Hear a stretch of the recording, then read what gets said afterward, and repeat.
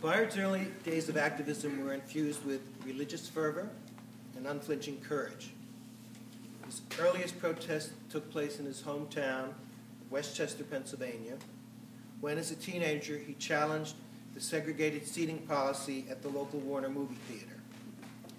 His commitment to the nonviolent struggle for equality and social justice stemmed from the values instilled in him by his grandmother, Julia Davis Rustin, who had been reared in a Quaker household, where her mother was a servant. Julia also had attended a local Quaker school, and although she joined the local African Methodist Episcopal Church upon marriage, those early Quaker values were the motivations for her own activism in Westchester. Later, when Bayard moved to New York, he aligned himself with the Fellowship of Reconciliation, then a Christian-based anti-war organization espousing the principles of nonviolence, based not only on Christ's Sermon on the Mount, but also on the writings of Leo Tolstoy, our own Henry David Thoreau, and a then very current visible presence on the world stage, Mohandas Gandhi. Early on, Bayard and a small cadre of like-minded activists at the FOR saw the potential of mass nonviolent protest as a way of challenging racial segregation in the U.S. However, in the early days, the, quote, mass, unquote, often was a small group of radical pacifists, committed, courageous, and willing to subject themselves to the violence of diehard segregationists and sometimes police, ready to face incarceration for violating Jim Crow laws in restaurants, theaters, hotels, and on public transportation. And although they had supporters, often from local churches, colleges, and universities, and civil rights groups, the number of people willing to risk arrest, beatings, and possible death was relatively small. The 1963 march had similar radical roots.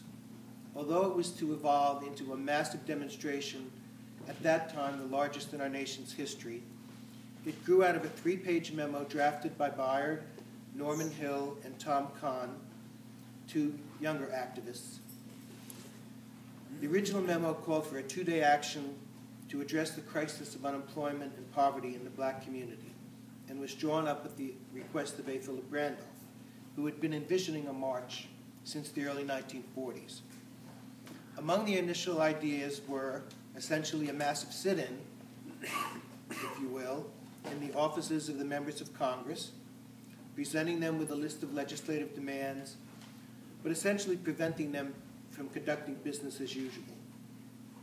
Simultaneously, a smaller group of leaders would meet with the president to discuss the same demands. The objectives here, thus, were based on economic issues and were not necessarily race-based. As the memo stated, quote, "We now demand a program of action in 1963 that will ensure the emancipation of all labor, regardless of color, race, or creed."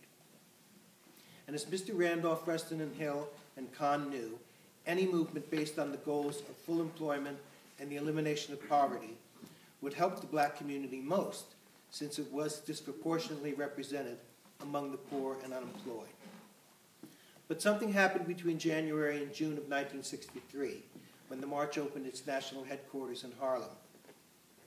Despite several years of little activity on the question of civil rights legislation, the growing unrest in the South in the early 1960s, the freedom rides, the sit-ins, and the refusal to move on school integration, Birmingham demonstrations that summer, all motivated President John F. Kennedy to introduce a civil rights bill. So what was essentially a demonstration based on economic issues became the March on Washington for Jobs and Freedom. This was not really a change in name, but one that profoundly influenced the development of the demonstration, both in its tactics and outreach. It essentially moved from being a labor action to one that could also be embraced by the major civil rights organizations, such as the NAACP and the National Urban League, both of which had large membership bases and chapters across the country. But their involvement did not come without a cost. To bring in the groups that had largely middle-class constituents, some of the more radical tactics though not necessarily the rhetoric, would have to be shelved. While many would be willing to join their local NAACP chapter, church group, sorority, fraternity, labor union, in joining forces at the Lincoln Memorial for a program of inspiring speeches and uplifting musical performances, few would be willing